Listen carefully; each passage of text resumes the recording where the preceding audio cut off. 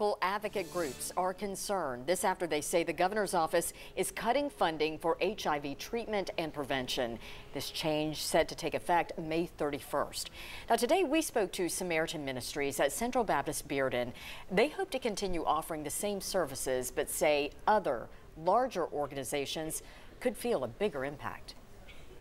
If the local CBOs around Knoxville that provide the bulk of the prevention services weren't able to provide those services, I might test somebody who tests positive for HIV, and then I might be very limited into what I could tell them. You know, here are the services that are available to you, and you can go to Cherokee, or you can go to Choice Health Network, or you can go to the McNabb Center and you can get these supportive services. Well, what if those supportive services go away? New contracts will be in place by June 1st.